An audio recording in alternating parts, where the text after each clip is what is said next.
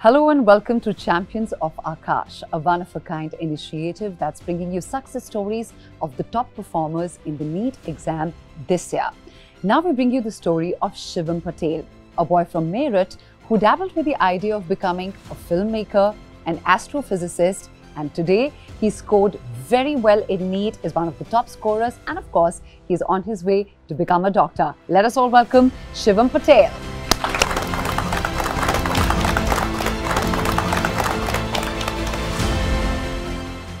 First of all, Shivam, congratulations for doing exceedingly well in NEET. How does it feel? It feels really nice. Yes, you worked so hard for it and your dreams coming true? Yeah.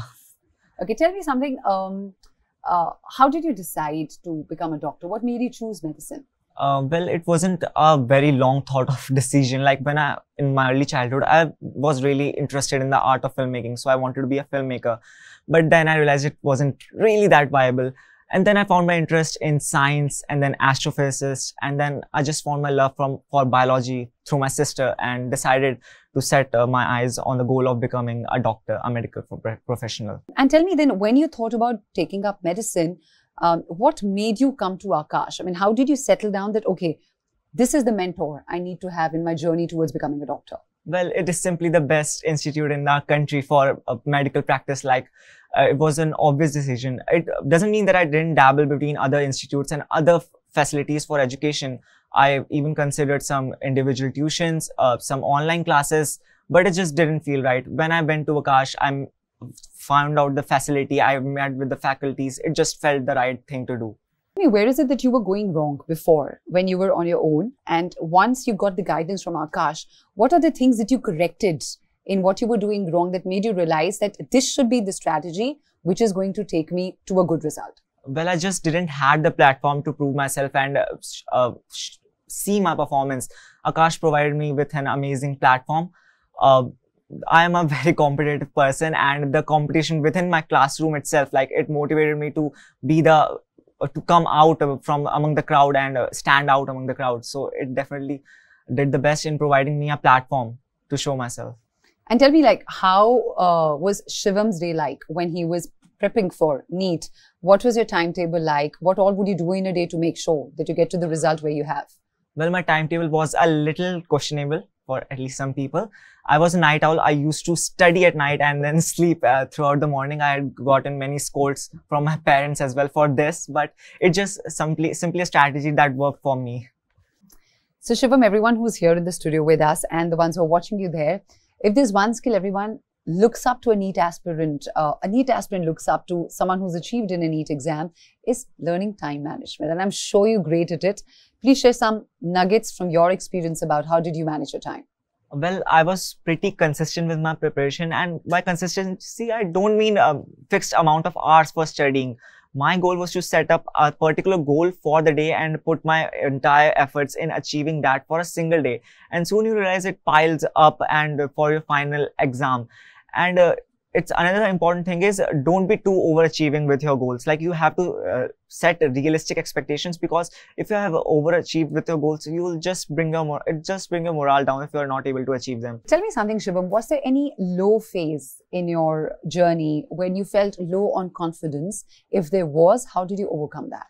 Well, there surely was. Whenever I used to get low marks, it definitely crushed me a little bit, but it's something that I didn't go too much down on. It just motivated me to perform best for my next test. There's so many opportunities. If I get fixated on the marks for a single test, then it's just gonna trickle down and bring my motivation down for the rest of the test. So it's definitely there were a few low times. Getting low marks definitely was a little saddening experience for me, but it didn't really falter me or demotivated me. It just made me more confident to prepare better for the next one. So Shivam, all students have a weakness or two. Let's say you are clear on the concept, but you're making a careless mistake and losing marks because of that. So when you came to Aakash, how did they help you identify what your weaknesses are and how did you build on them to come out this strong? Well, I was always quite clear with my concepts, but I used to make very silly and careless mistakes, and it definitely frustrated me a bit because it just felt like something that couldn't be treated or worked upon. But whenever I told this to my teachers, they scolded me a little bit, but also motivated me, and they pointed out where I was really doing wrong. And by the end, I was pretty much done with all my weaknesses. I had overcome them, and it just felt great. Okay, tell me any one particular aspect of Aakash or any facility of Aakash that you think is really commendable, that really helped you? Well, the teachers are like so close to the students, and doubt session almost feels like a friendly session. Even when I didn't used to have doubt, I would just come and listen to them. It just motivated me and just relieved my stress. Tell me, if I was to ask you, who are the main contributors to your success, to Shivam Patel's success story? These are the people, or these are the ones who are responsible.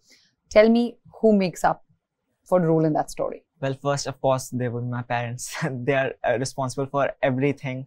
And then it would be my sister. Like she was the one who finally made me interested in this field. She told me a lot, and it just felt so nice to have someone in the same field. She motivated me and told me all the stories that I'm going to experience in my college life as well. And then would be my teachers. Your faculty at Aakash. Yeah. And you think they brought the best out in you? Yeah, they really did. Okay. We'll open the floor for Q&A with the audience now, because I'm sure all the aspirants here have a lot of questions to ask. Can you please raise your hands and we'll make sure that the mic comes to you? Can we have a mic go across, please? First of all, congratulations, Bhaiya. My question is, during the last month of your NEET preparation, what was your overall revision plan so that you can revise all over 90 chapters that are in the syllabus? Well, my last month preparation wasn't that much different from my overall preparation. I usually just give the tests and then analyze your mistakes. Like if there's a mistake you have made, just learn the entire concept. That's what I did. I didn't really go through the entire syllabus all by myself in the last month, because I think that's quite a mountainous feat. But I just analyze my mistakes and make sure to make a note of your mistakes in like a notebook or something. My question is, physics is a vast subject of class 11 and 12. So particularly, how did you learn about physics all together? I always found physics particularly interesting. Like it may seem very vast and complicated, but the final questions that are asked in the NEET are pretty straightforward and pretty simple. Like you don't have to go out and pursue other books or many complicated materials for it. Physics is quite simple in NEET. So I think we take the stress of physics on ourselves when it isn't really something to make a big deal out of. So how did you navigate your way with backlog, especially 11th syllabus? Did you, your unique way, did you simultaneously manage 11th as you were studying 12th, or did you leave it for the last few months to revisit altogether? I left it for the last few months of the revision. It definitely, if I had an opportunity, I would definitely go down to revise my strategy as well, but it didn't really pose that much of a problem. In the last, I just focused on a few my NCRTs and my modules and just resolve the questions. It doesn't take that much time because you have already studied it. But yeah, it was. And as of burnout, how did you cope with that? Well, I just watched movie. It replenished me, to be honest. I know phone is like a big enemy for the preparation, but I didn't really cut out that much on my screen time. It definitely replenished me and relieved stress for me. Which books did you use for organic chemistry or physics? Totally NCRT and module. Only that. Okay, thank you, Bhaiya. Thank you for asking all the questions. We'll leave it to that. Shivam, before we let you go, if you could just elaborate on all the NEET aspirants who are here and who are watching you there. If you were to leave with an advice for them, what would that be? Well, consistency is the key. You have to prepare, or you don't really have to break the cycle of your preparation. Like whenever I used to, there was something that faltered me a little bit within my cycle. It just frustrated me a little bit and made a lot of my days, and I wasn't able to prepare that well for a lot of my days. So it's really important to be consistent. And then to set short-term goals. Of course, to don't lose focus of your main exam. You have to set short-term goals and set up for your next test.